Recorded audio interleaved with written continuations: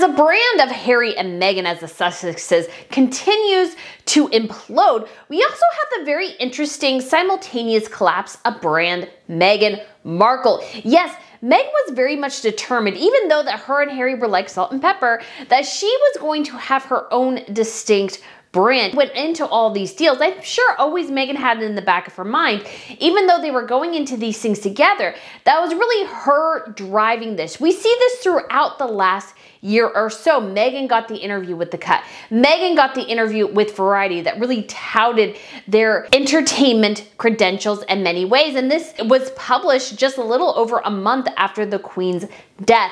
Meghan very much has been one trying to establish herself and her brand, while Harry does his own thing. He does the memoir, which is sold really well, but put him in a really poor light. He's doing all these court cases and everything. So Harry very much is growing his own brand, which has really nothing to do with Meghan's. But as the Spotify deal collapses, it's really a reflection on Meghan in many ways, because Meghan was the one with the podcast. Meghan was the one actually producing content. However, even when she was doing it, it wasn't very successful. And she is still completely married to this idea of archetypes, even though Spotify told her, well, this did okay, but can you give us something better? And I feel like she's digging her heels in, and that's why they lost the deal, because she was like, no, there's nothing better. It's archetypes or nothing at all. And Spotify's like, well, we'll do nothing at all. And on social media itself, I'm on Twitter quite a bit. So RNN_royal news if you want to follow me on Twitter. And what has been really fascinating too is to see how Meghan stans, those people who devotedly follow Prince Harry and Meghan Markle, are also having this little mini meltdown as Harry and Meghan, particularly Meghan, that she is really exposed for being a grifter, for being a nobody, for being somebody who's desperate for the spotlight without an ounce of talent to back that up, and how basically all of Hollywood is taking one gigantic step back and going, well, we tried. We had a relationship with Meghan. We tried to make this deal work with Meghan, and it didn't come to pass. It didn't work. And so we are going to examine the collapse of brand Meghan, because Meghan has been the one throughout this whole thing who has been very, very devoted to trying to craft her own brand and narrative, and how it's just completely disintegrated around her, much like her and Harry's broader brand. And I think that's a reflection very much on Meghan, because we got some new poll numbers regarding Meghan's popularity, and it's not looking good for her at all. In fact, Harry got a bit of a boost from last time, while as Meghan, oh, she's still down in the dumps there. And we're going to examine a little bit this, because I think it's fascinating going forward, regardless of her deal with William Morrison Endeavor, because guys, this is interesting about how royal influencers, do they work, or will they always crash and burn? But if you guys haven't been here to Royal News Network before, my name is Brittany, and I provide compelling royal commentary about the latest news. Sometimes a little bit of gossip is sprinkled in there. So if you guys want to subscribe, that would be great. I'm trying to head towards 150,000. I just surpassed 119,000. So I would love to have you guys on board. This is an amazing channel. I also have a fashion channel, and I'm gonna work on a fashion video after this where I talk about the best and worst looks of the week. I usually have a tiara video once a week, usually on Tuesday. And so it is an exciting place if you wanna head over there. I have an upcoming trip to Germany and Austria as well. So if you wanna talk about all of this Harry and Meghan stuff, I am there with you. You can check it out over in a link down below there. And I also have a weekly newsletter. And before we get to the collapse of brand Meghan, we do have some sad news about the 5 people who were on that submarine going to the Titanic. Apparently, it did implode basically on the way down. That's what the main theory is. We know that there has been debris found, and we know basically that the submarine disintegrated in some sort of way. So all the 5 people on there have been lost. So tragically, the Titanic has really claimed 5 more lives, because if it wasn't for the Titanic, people wouldn't be going down there. I find the Titanic super interesting. I did a report on it in high school. She actually had 2 sister ships, and one of them also sank. So that was the Britannic. It was actually a hospital ship in World War I. It was reconned for that role, and it hit a mine under the Mediterranean Ocean and sunk very, very quickly, actually much faster than the Titanic. You can actually still see that wreck. It's a little bit safer to get to than the Titanic itself. I have perhaps, I don't know if it would be a video here or somewhere else, but I'd love to actually talk more about it, because I find it fascinating because there's this whole other aspect of deep sea salvaging and looking for shipwrecks and those sorts of things that's going on behind the scenes here as well, which I think drove at least part of this in addition to just the general interest in the Titanic. But I have been on two, you could say, submarines. One of them was in Disneyland and one of them was in Hawaii, and I was nervous on both. I can't imagine getting in that little itty bitty sub that looked really janky and going down to the bottom of the ocean. I would have not have done it. Always, always, always, if you feel red flags about something as dangerous as what they were doing, listen to those red flags. Listen to those, you know, the spider sense in your mind telling you, you know what, this might not be the best idea in the world. Either way, it's still a very sad situation for all of those involved. And obviously, a couple of them actually were familiar to members of the royal family. Himesh, one of those who died, was actually a charitable contributor to the Prince's Trust. So this is King Charles's charity. So there's some personal royal connections there. And then we also have Royal Ascot, and huge congratulations to King Charles because his horse won. This is his first Ascot as king, and his horse won the King George V title. That is so exciting. I love that for Charles. Apparently, Catherine and William will be at Royal Ascot tomorrow, so we've seen a lot of royals. I got to get some fashion things together for that, but it's been some interesting royal fashion watching, and so it'll be great to do a video about that later this week. And then we also have Catherine and William apparently did a little tour of Eton with Prince George. So apparently at about the age of 13, so he's still 3 years away from now, is he will be going to a higher school of education, so a college of some sort, and not college in the way we think of it in the States, but how they think of it in the UK. And so he was touring around Eton. That's where Prince William went, and it is an all-boys school. I always thought that Catherine and William would send their kids to a co-ed school because they wanted to keep them together, but it could be that George and Louis, or perhaps not Louis, goes to Eton. So we will wait and see how that happens, but obviously as well, Eton would be a nice place because it is right next door to where Catherine and William are living in Windsor, and so that would be really, really convenient for them, and it would allow George to still stay at home because they're not having their children board yet. I don't know if they will, which would be definitely a change in tradition, but I think also keep the kids close, I think would be a good thing as well. So it'll be fascinating to see where that goes, and when we hear more information. Obviously, Kensington Palace is keeping some pretty close lips. We also had still the continuing visit between Belgium and the Netherlands, and it looked like they had some fierce rain today. It's been raining a lot where I am, so I feel for the ladies in their hats trying to look their best while the rain is pouring behind them. So it looked like, though, they had an amazing time. These are countries that have very close historic ties, so it looks like they had just a fabulous time together. We also saw tiaras, and I showed some of those in my last video, so if you want to check that out, that would be awesome.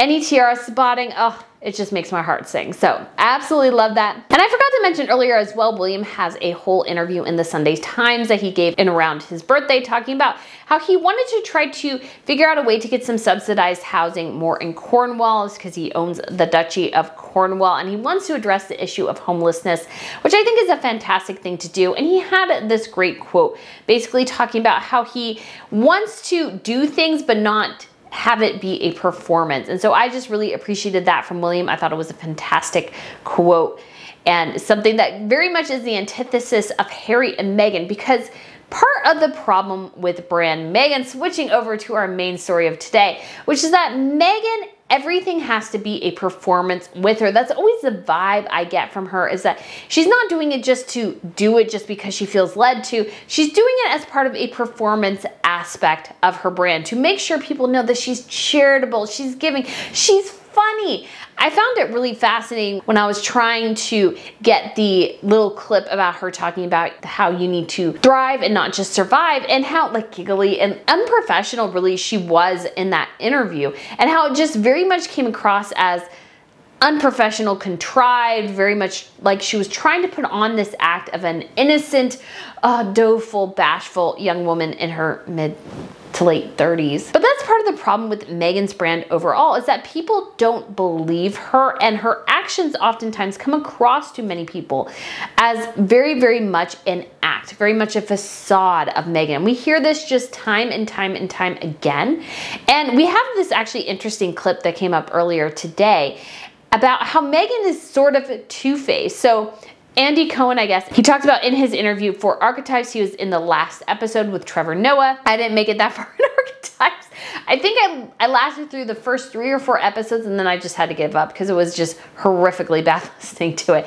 And he talked about how Meghan, basically, they had this great conversation and he had this little quip about if were you silent or silenced, and that he was really excited about. Apparently they dropped it. But the big thing was Meghan introduced him talking about how she thought that his show, The Real Housewives, was bad for women, yet she never ever brought that up in his interview. And he was really miffed about it. So take a listen to this little bit clip here from a recent interview, not with Andy, but with somebody else. And then they get to the podcast, it actually comes out. Yeah. But then before they aired his interview on the podcast, Meghan gives, one of her like pre-recorded spiels. Right. Basically saying how she was like kind of nervous to interview Andy because Housewives and Bravo like hasn't been great for women and like feminism. Like, you never said that to me in the interview. And like, maybe if you did, we would have had a much more complex and dynamic and interesting conversation and the podcast wouldn't have been so boring. Right. To say that as like a precursor to the interview and then not bring it up is like so tacky. But like, to say it and then not say it to my face is like so cowardly. I didn't know that. I know, it was so interesting. I know, I feel like she just keeps making like all the wrong decisions. Yeah. This clip, I think, exemplifies why making fetch happen for Meghan, so basically making Meghan happen, is just not going to work for her because people don't like her. And that's a huge problem when you're trying to build a brand, is that you have to be likable. And for most people, she is not. And as she's tried to take this opportunity and this platform that the royal family gave her and to enrich herself, it's really come across very much rubbing the people the wrong way. And even though people really, really dislike Harry too, a lot of people, and I would say myself is somewhat in this crowd too, is that everybody knows that what Harry is doing is wrong, yet we also know he's an incredibly dim guy and perhaps doesn't totally know what he's doing either. Even though he's an adult, even though he probably proclaims he does, we're all sitting there going, you barely graduated high school. Maybe do you really realize that what you're doing can come across as really, really badly? Because it doesn't seem like it, because sometimes he makes statements like he doesn't understand why his family won't talk to him. Like, because you keep talking about them. That's why they don't talk to you. That should be obvious to Harry. But that Harry doesn't seem to get it, that there seems to be that divide. I think people have this sort of feeling that he is this little lost lamb that Meghan took advantage of. And because of that, his popularity, of course, has cratered, but it's maintained always a higher stance than Meghan's. And we have the most recent YouGov polls to talk about in this instance. So let's go ahead and take a look here real quick. So Prince Harry's net favorability has dropped from -34 to -36. So that means that only 28% of people have a positive opinion about him. 64% have a negative opinion about him. And then when we get to Meghan, hers is getting increasingly worse. So it says that her total positive is 21%, while her net total negative is 68%. That gives her a net favorability of -47%. Now we compare it to King Charles, who has a net favorability of 32%. Camilla only 4%. Actually, hers has gone down from 9% in April. Then we have Prince William at 57%, so that's up from 52% in April. And then Catherine is at 59. Of course, Andrew is at -78, but Princess Anne is at 60, so she barely edges out Catherine. And although that's just a sample of Britain's about 2,014 people were surveyed for this poll. And how did this happen for Meghan? Because Meghan had created her own brand with the TIG. Was it really all that successful? Probably not. But Meghan very much had a brand that she was working towards, a brand of Meghan. She wanted to be cool, sophisticated. She wanted to cite her knowledge of wine because she named it the TIG, which nobody knew what that was, and she captioned, "Oh, it's the TIG moment," which again, absolutely nobody has any clue what she is talking about. But it worked for Meghan. You got to give her props. It did work for her. But what happened when she married Harry is that she went from being in a very, very small pond where nobody knew her to this huge, gigantic ocean. The footprint of the British royal family is massive across the world. There are tons of European royals. Most of them you probably have never heard about. I've heard about them because I'm a nerd about royals, and that's part of the reason why I have this channel. I could pretty much name most of the major royals throughout Europe just by looking at them. But when it comes to the British, most people know if you say Will and Kate or if you show a picture of them, people know who they are. Most of the time when it comes to if they know who you are, the percentages is always way in the high 90s when it comes to William, Catherine, Harriet, and Meghan. Though Meghan was in the lower 90s in the last YouGov poll, usually they're in the higher 90s. So this tells us that when it comes to the royals is that they do have this massive notoriety. And so Meghan and her little, very carefully curated, managed image on the TIG, she thought she could plant that into the British royals. And you gotta think too, when Meghan gave us a great insight into how she thinks, because she said that when she was first being introduced to Harry, or the idea of dating or meeting Harry was first being floated around, she obviously said, well, was he nice? But she also wanted to look at his Instagram profile because that would give her the greatest insight into who Harry is. But if you have, let's say, half a brain, you know that social media is a carefully curated and managed image of what we want people to see us as, not who we really are.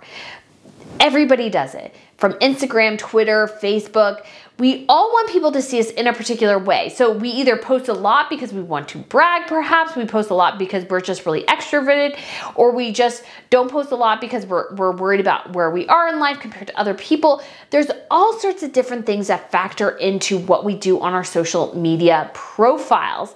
And because of that, Instagram is not an accurate reflection of who somebody is, like Meghan claimed. It's a reflection of who they think they are. So if you look at TIG, and obviously we don't have access really to the TIG or Meghan's Instagram anymore, it was a very carefully curated and managed image of what Meghan wanted us to perceive her as. And again, she adopted and pulled all of this into the royal family. But what happens is that once you are in the royal family, well, guess what?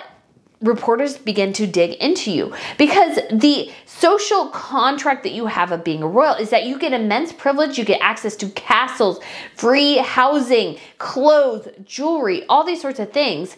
But in exchange, you have to give up a part of yourself. You have to give up a part of your life to public consumption.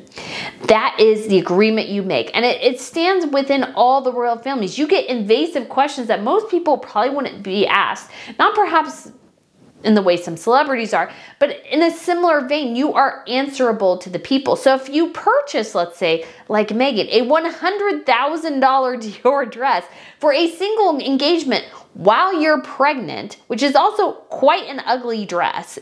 The color was unflattering on her. The fit was awful. It was a terrible, horrible dress. Guess what? People will talk about it because they are funding your trip to Morocco. They are funding part of that dress. So you are answerable to them. But Meghan Markle didn't like that. She didn't like that at all. So as soon as she and Harry could, they strong-armed the royal family into giving them their own social media profile. If you remember, they had Sussex Royal, and well, there was a part of me that thought the branding for Sussex Royal was actually her best branding ever, because I think the TIG is awful. I think Archewell is awful.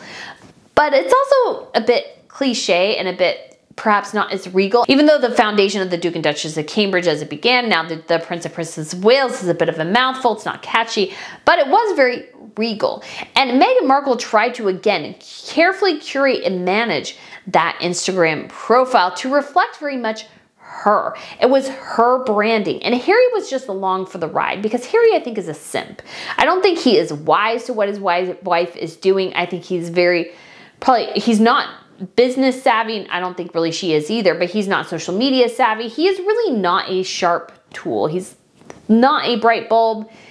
And she was easily able to manipulate him into those things. So once she got that Instagram profile, she was carefully once again building her brand image so that when they left and they initiated Megxit, she would be able to take all of that she's grown and take that Instagram profile and transform it into Meghan, the Duchess of Sussex, for everyone to see. But the royal family threw a lot of wrenches into that, because again, royal families are not like celebrities. They can't just let you do willy-nilly. So what did they do? Especially because at the time when they left, they were on the government's dime. So what did the royal family do? Well, they said, well, we own Sussex Royal, so you don't get to take that. We are not going to give into your demands that you are a part-time working royal, that you come when you want, you leave when you want, that you don't really do anything unless you want to do it, and that you still get to go on tours and stuff. No, we're not going to do that. That did throw a wrench into her plans. But Meghan, she's resourceful, and perhaps it was best for her because then she could really totally pull Harry away from his family, which she's done, and really establish herself in Hollywood. She helped them get these mega deals because, again, Harry is a simp. I don't think he could get in front of Hollywood producers and spend them a decent tale. I don't think he can do it. And so Meghan was the one who brought him to do that. She seemed to have, even though most of her ideas, I think at the end of the day, were probably not that great, had some ideas where apparently Harry had no ideas, at least according to Bill Simmons, because he tried to help Harry with the podcast, and apparently that's quite the story. And I think it's because Harry is not necessarily the super brightest guy in the world. And that's some of where the humor of the story comes from. But I digress. So she was able to get all these businesses together, and she allowed Harry to do his thing, investigating his life and his memoir and everything like that, and let him go sort of off the deep end while she was over here trying to look to the future. Because that's what they've said in a lot of these articles. It's Meghan's looking towards the future and Harry's looking towards the past. So she is looking at all these and she's trying to build. She's got archetypes and she's got the Netflix series and she's got her book and everything. And so she's trying to do all this. She did obviously the sit down interview with Ellen DeGeneres, which was awful. That backfired, I think, tremendously on her because she was made to look like a fool and for people to laugh at her. I mean, she literally squatted on national television in a very undignified and unladylike way. If Ellen DeGeneres had told me to do that and I was a royal, I would have gone, yeah, no, I'm not doing that.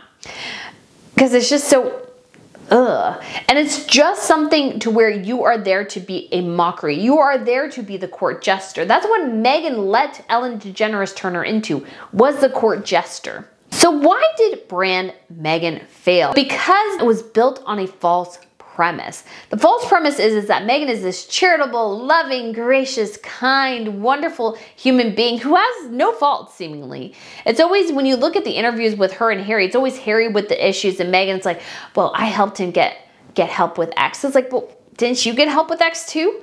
Like, what were you doing? Because I think there's a two-way street here. I think it can both be that Harry has issues and you have issues. And so if you guys work on your issues together, but it's always about Harry working on his issues, never Meghan working on hers.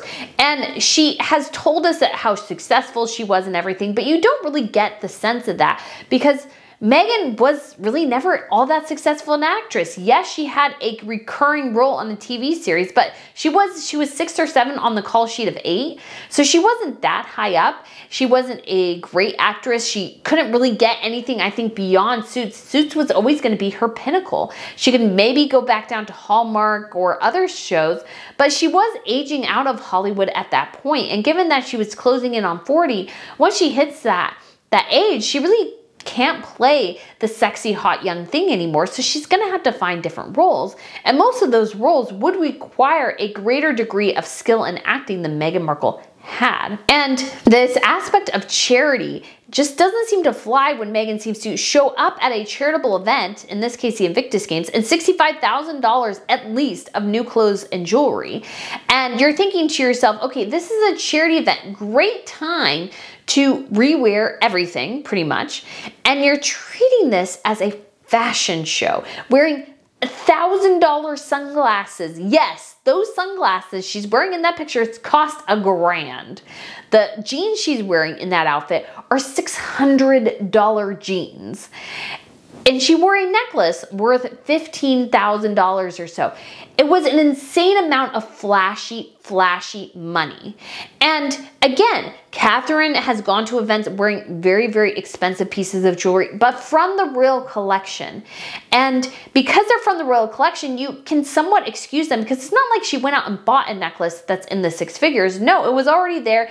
The family's had it for 50, 60, 70 years. And so if she wore it, it's not as big a deal as Meghan going out and buying a $15,000 necklace, perhaps just to wear at a charity event. And if it was something that she borrowed, then they should have been clear about that, because again, it crosses the wires.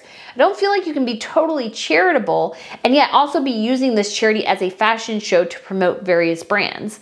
I don't think that totally works, especially because she's not deeply involved in it. And you even think of her charitable project with SmartWorks, which helps women with resume and job interviewing skills, and she did this capsule collection for her. Great, sure. But at least one of the outfits was designed by a friend of hers. So you could say, yes, it's all charitable, but that friend does actually make a commission off it, because not 100% of the proceeds are going to SmartWorks, but a portion. So the other portion is going to her friend, Misha No. And so was Misha doing this to actually help the charity or to help herself? And was willing to give a little bit to the charity on the side. So it crosses these lines that don't necessarily need to be crossed. Now, perhaps other royals do similar things to a certain extent, but nobody's really trying to merchandise the way Meghan was when she was a royal. And Meghan, again, she comes across, when you watch interviews with her, as acting very contrived, very much trying to have the giggles in the right place, doing everything perfectly so you can get a sense of the manufactured image that she wants, rather than her being a real person. Because the greatest indicator is that despite the fact that they say how great Meghan is, we know she's not, because we've had a myriad of complaints about bullying. We've had a staff member turnover up the wazoo for Harry and Meghan. Now, the bullying allegations, of course, are alleged, but you can't really deny that something happened. Something didn't go right. People were not happy. And because of that, negative stories about Meghan went out. And Meghan wasn't happy about those, but at the same time, I'm like, well, honey, if you were nice to people, those negative stories probably wouldn't get out. But because there was a negative perception of you, because you had bad interactions with everyone, they were more than willing to turn on you once it suited their needs. And this negative perception of Meghan, I think, is something that she hasn't been able to shake, because she hasn't done anything genuine after that. She hasn't done anything. We have all these stories about how great she is, but we don't really see it. It's always a friend reporting, oh, she's so lovely. Or it's a ghostwriter of Prince Harry going, oh, look, she baked me something. I'm like, so? She obviously wanted to get something from you because she wants you to write a decent book about Harry, so it sells well, so she makes money. It's not that hard. So it's like, is she really being kind to you, or is she wanting something from you? Because I think the greatest indicator of a good boss, you could say, in these type of circumstances is not how they treat people who are at the same level or something that they want from them. It's how they treat their staff. And Harry and Meghan obviously treat their staff poorly. That's why so many of them want to leave and continue to leave all the time. And I focused more on this in my other videos, so I won't go too much into it, but I think it is important to note that Meghan really had everything possible to make herself work, to make brand Meghan work. And it failed because of Meghan. Meghan was the one who failed her brand because she thought she was too big to fail. Her fans are melting down over this whole thing. They are completely losing their minds over the fact that Meghan is failing and failing so spectacularly. And I think it's because they are married to the Instagram image of Meghan that doesn't exist. The facade of success that she's wrapped herself in by paying off things that she didn't earn. And because she didn't earn them, you can't really cite them as laurels of success. So when it comes to the Spotify podcast, I had somebody on Twitter go, it was the #1 podcast in the world. And I was like, well, it can't actually be that because it's only on Spotify. And we know what the #1 podcast in the world is. It's Joe Rogan. And although Joe Rogan is on Spotify and it's exclusive to Spotify, we have been told by people involved in behind the scenes of Spotify that his stuff blows everybody else out of the water. So even if you're #2 to Joe Rogan, let's say he gets like upwards of like 7 to 8, 10 million views per episode. So Meghan perhaps got 100,000 and she was #2, or got 1 million and she was #2. So she's not even remotely hitting his numbers. And an interesting comparison too, I was listening to the Girls Next Door podcast, because I used to watch this series way back in the day in reality TV show world when it was like 2005. And what's interesting about that is they just celebrated their 16 millionth download, and they're on all platforms, and they have, I want to say, almost 40 episodes now or something, because they're splitting every episode into 2 pieces. Some of it's okay, some of it's like, I could stop complaining about X anymore, I don't care anymore. But what you see is that they're only gotten 16 million downloads, and they were up high there in the rankings of Spotify, yet they only have 16 million downloads. And I think at some point, I don't think they ever really beat Meghan because they debuted about the same time. But I think it exemplifies that they had 16 million downloads, so maybe they got the first million the first time, and then it's really slowed down since then, because I can see that, because there was a great interest, I think, at the beginning of some of what they initially said, and it's really more fans of the show that are still watching now. But when it comes to Meghan, same thing happened, is that maybe she got a big bump in the beginning, and maybe she got 1 to 2 million. But then it started getting into the $100,000 to $200,000, 2,000 person range. And she's only on Spotify. And she's got competitors from everywhere. She's being beaten by other podcasts that are on every single channel. So how can she say she had the #1 podcast in the world? Or how can her fans say that if it's fundamentally not true, impossible for her to have the world's #1 podcast? Because there was no way she beat Joe Rogan, because he always had the top 3 podcasts in episodes. And so if Meghan's episode, her top ranking one, I think, was 6, and she can't even break into the top 5, how in the world was she #1? It wasn't. It's a facade. It was a fabrication to artificially prop up Meghan. And we see this as well with the Variety and the Cut interview. They tried to portray Meghan, you know, they did the close-up on her face of both of them. And particularly for Variety, they did this like majestic, Meghan, she's looking at the stars because she's going to become one. And she's talking about what they're going to do, but there's nothing really there. And she even makes the critical mistake of talking about how, well, they're like, well, what do you watch? She's like, well, we look through Netflix and we scroll and scroll and scroll. I'm like, honey, you're being paid for by Netflix. You need to have a Netflix show to say, because guess what? They're paying you. They're probably paying for this interview, paying for this puff piece for you to slowly build up to what they know is going to be a reality TV show in December. And she basically shot herself and them in the foot by going that she doesn't even really watch Netflix series. So bad. And again, it showed that some of what was going on was completely artificial, because she really had nothing to say. Then she's won all these awards, and you're like, why? They've won the NAACP award. Why? They didn't do anything. Then she won a Gracie Award for her podcast, and you're like, well, sure, it was #1, but does anybody really care? And then you have, obviously, the Ms. Award, and she was given that because she's friends with Gloria Steinem, and that ended disastrously as well. And Meghan, when she was initially came on the scene, they talked about, oh, how much of a successful actress she was. And I'm like, and they mentioned Horrible Bosses, and it's like, I've seen that movie. I don't remember her in there at all. And I was like racking my brain trying to think of where she was in it.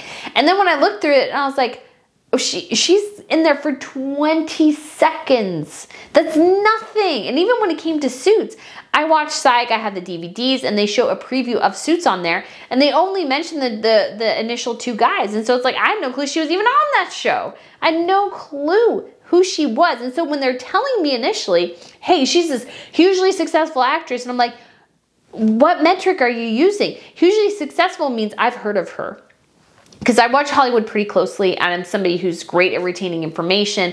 If I had seen her, if I was familiar with her, I would have remembered her. She was not even a blip on the radar. So when her PR machine goes into overdrive as it is right now, trying to prop her up. We've gotten also the story recently from Newsweek talking about how she's this fashion icon. And I'm like, how is she a fashion icon? How is everybody clamoring to dress her? We hardly see her. And when it came to the Dior deal, she looks horrible in Dior. She really does. Everything from Dior and Givenchy, I think, were not great for her. And I think it's because her style doesn't fit the classic feminine silhouette of Dior, because she just naturally doesn't have that. She has a very boxy shape, so she needs a different designer that focuses more on perhaps highlighting boxy shapes or creating curves rather than a company that's there to enhance your curves, because she doesn't really have any, so you can't really enhance what you don't have. I think this artificialness of Meghan is hitting reality at this point. And because of that, her brand is starting to collapse around her because it was built on a house of sand, not on stone. When you are building a brand, you need it to be built around authenticity. I do this, I say this, I'm consistent in my wording, I'm consistent in what I'm saying. I'm always consistent on this channel, you'll notice. Even though I say some things that perhaps people disagree with, I really am consistent in my own understanding of how things work. And I'm pretty consistent in what I say and in my opinions. Yes, sometimes my opinions change, but I do try to be genuine in what I'm saying, genuine in what I believe and what I'm telling you.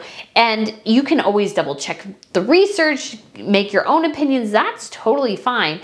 But I don't feel like I come across as artificial. And I feel like people who met me on the tour, so again, if you're interested in meeting me in person in Germany and Austria, I'd love to have you. And it's like, they're like, yeah, you were exactly who I thought you were. And I was like, great, that's exactly what I wanted. That's exactly what I wanted because I want to be real with people. And Meghan's not, because we get these two differing sides to her story all the time.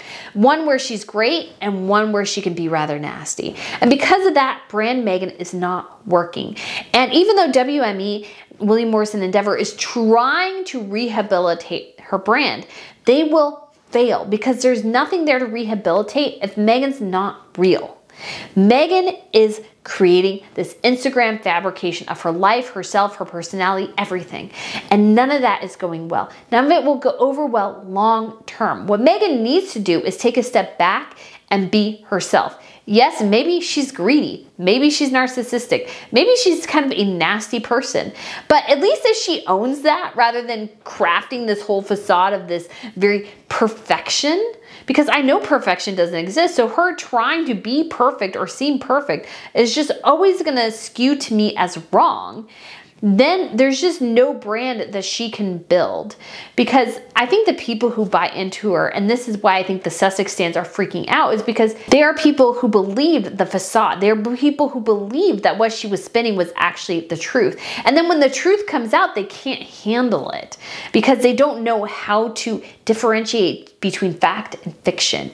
And Meghan has spun us a whole bunch of fiction and not a lot of fact. And that's what I try to give you guys is facts about royalty, how it works, because Meghan has thrived off very much about people not understanding royalty. And because of that, she's been able to get away with so much. But again, all of that is starting to crumble and crater around her. And she doesn't know what to do, I think. But brand Meghan will fail.